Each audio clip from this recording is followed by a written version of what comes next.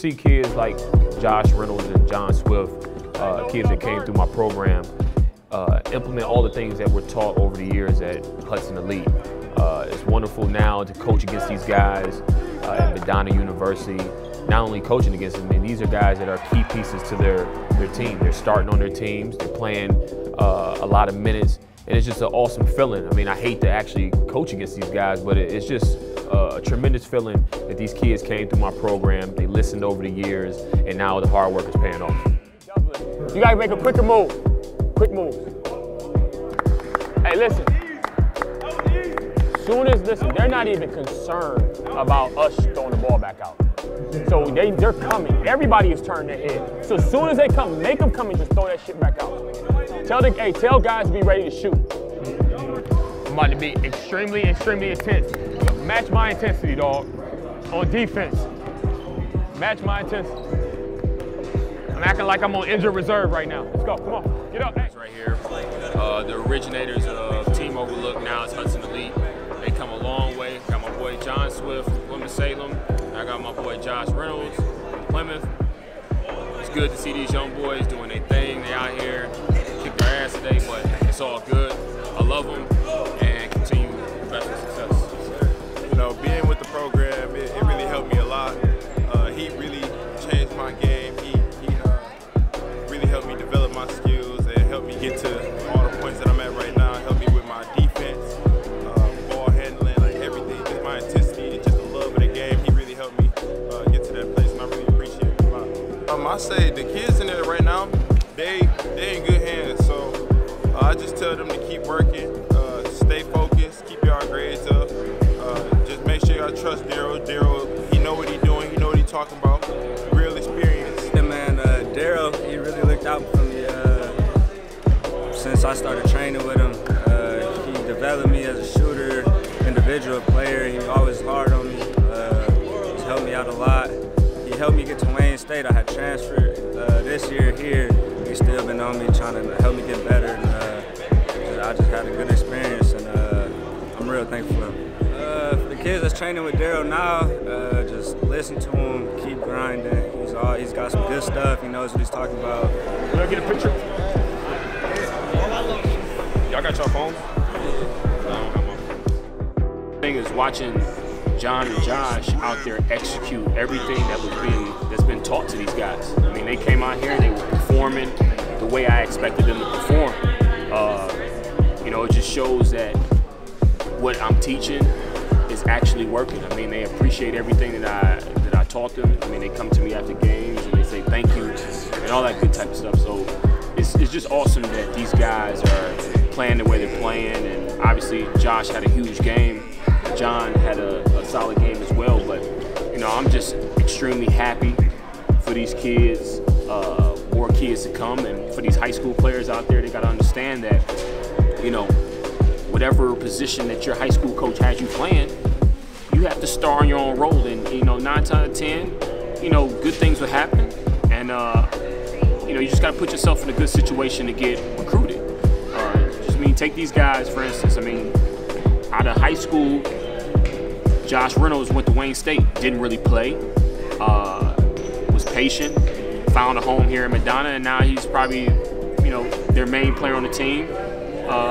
And John went to junior college at Delta Community College, and he found a home here in Madonna, and they're playing together. And that's the beautiful thing, is that 2 players that played on my AAU team are now playing together at Madonna University. That doesn't happen too often.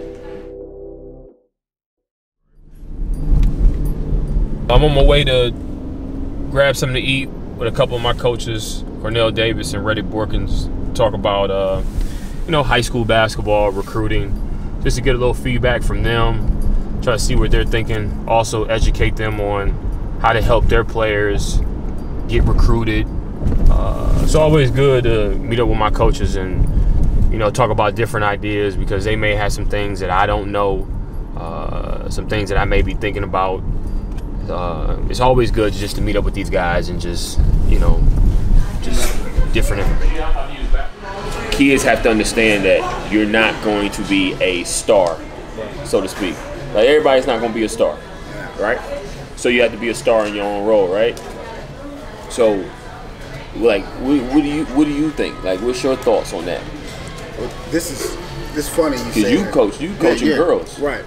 It's funny you said that because I just got an email the other day on this from a parent asking me why her daughter wasn't getting more playing time.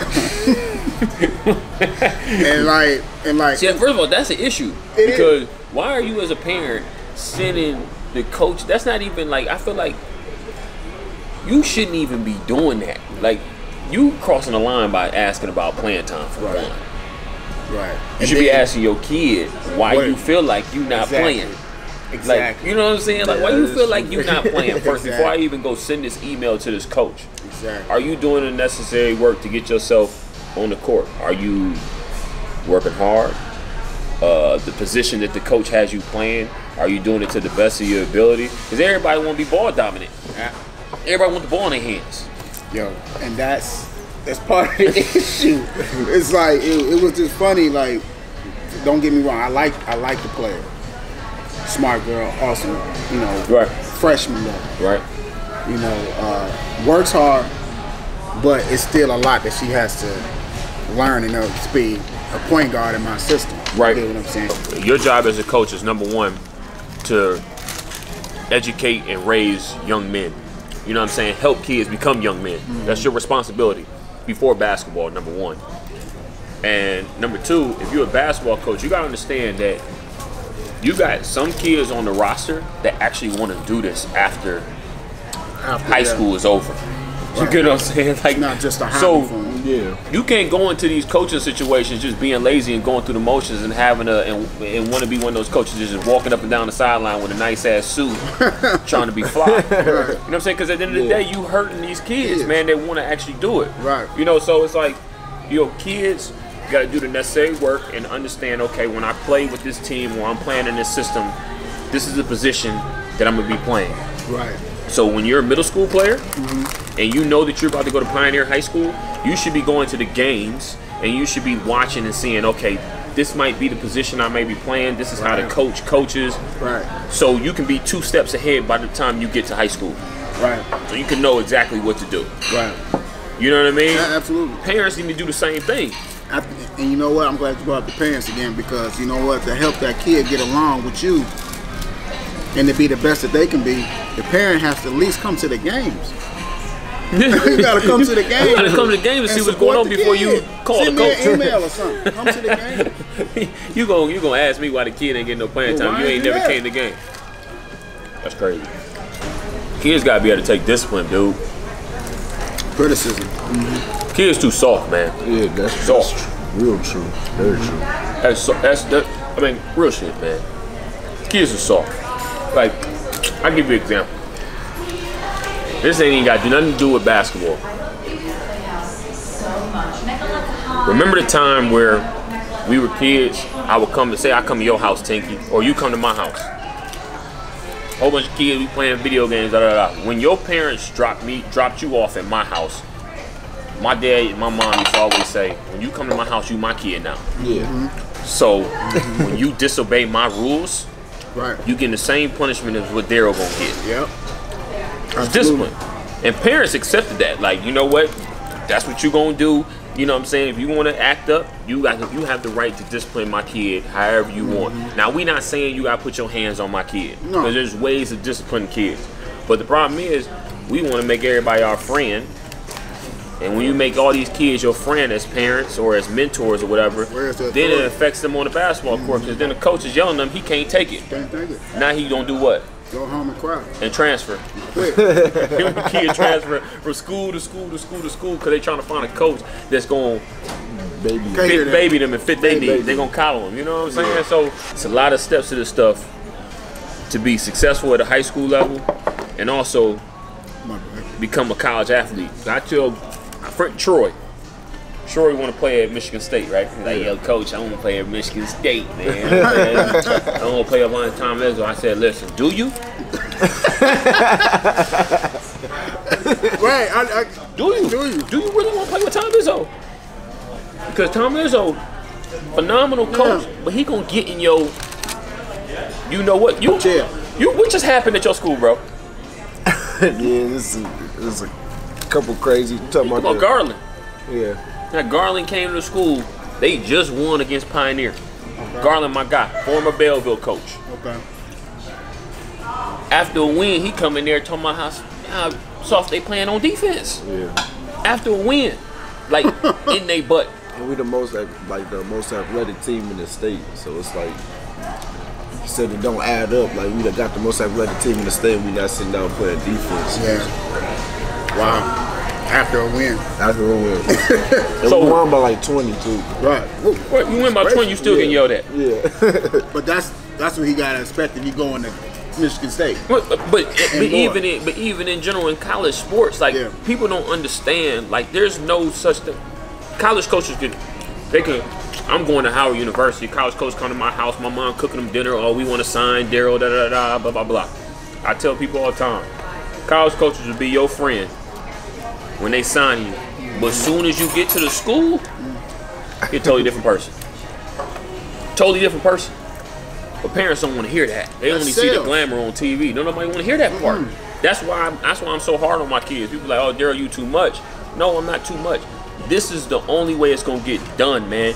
Discipline. Yeah. Stop babying people. It's like that. It's like that in a job. You can be working at wherever. If you can't handle your boss or you can't handle your coach or mentor or whatever yelling at you, giving you constructive criticism, you're not gonna make it. Right. I don't know any successful person. Mark Q. Every time I go on YouTube or read a book or whatever, everybody got one thing in common: discipline. Being able to handle what somebody had taught me, being able to accept constructive criticism, being able to work hard, all that stuff, man. I don't know no successful person out here that ain't been disciplined. They ain't been disciplined. Recruiting, like how to get recruited. So you get a lot of parents again, a lot of players. Yo, coach, how do you get recruited? What do I need to do? I'm trying to get to college. Da da da. So I break it down like this. Again, being 1, 2, 3 steps ahead. So no, I'm not dissing any websites or anything like that. But if Tinky, you had a son, right? You had a son, and he's trying to get recruited. Are you going to put it in somebody else's hands to help your son get recruited, or are you going to do it yourself? You're going to try to do it yourself the best way you possibly can. So what I tell people is this: making a personal website. With all this social media, everybody follows social media. So it's nothing to go on Weebly.com or GoDaddy or whatever and create a personal website. Get your best game tapes. Get the game that you played okay. Get a game where, get a highlight. So you got 3. Right. Put that on a website, profile about your family, whatever. Grade point average, test scores, which people don't understand that testing is the most important thing because you can't get in school without that. Having all that stuff. So you create a website. Then I go on, like for instance, like on my laptop, I would have, depending on the kid. So I say, yo, Tinky's son, hey man, he might be mid-major Division I, D2, blah blah blah. So what you do is you go on the websites, you type in Division II schools. What will come up is all these different conferences, right? You go to every conference, you go to the staff director, the athletics page, you go to the staff director, you will have, 9 times out of 10, they'll have the coach's name, you'll have their email, and sometimes they might have their Twitter. So what you do is you collect all this data, all this information from all these different conferences. You got the GLIAC conferences, which is like Saginaw Valley, Grand Valley, Northwood, all these Lake Superior State. You go through every coach, you get them. Yeah, it's a lot of hard work, discipline.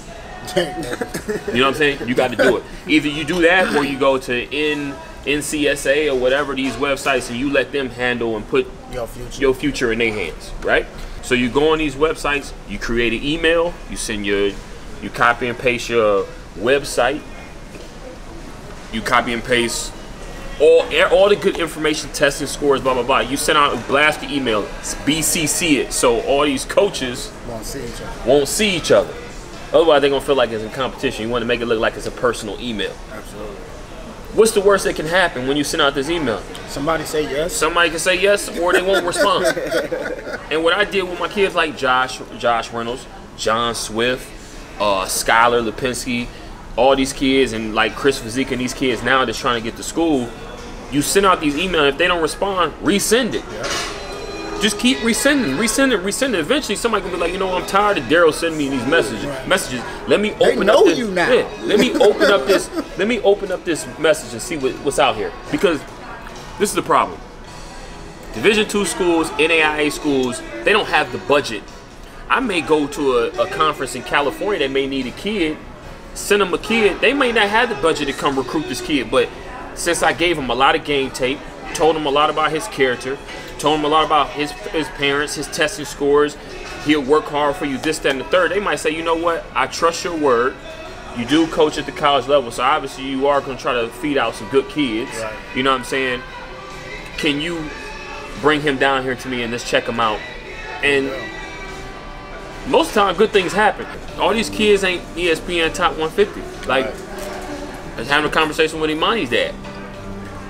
You know, parents like, oh, Imani a top 8th grader, or this kid, he gets to go to Kentucky and this, that, and the third. People fail to realize that his dad is not using the top 8th grader as a crutch where, you know what, I'm gonna let that work for him. No, he's actually doing what the kids that's up under him should be doing.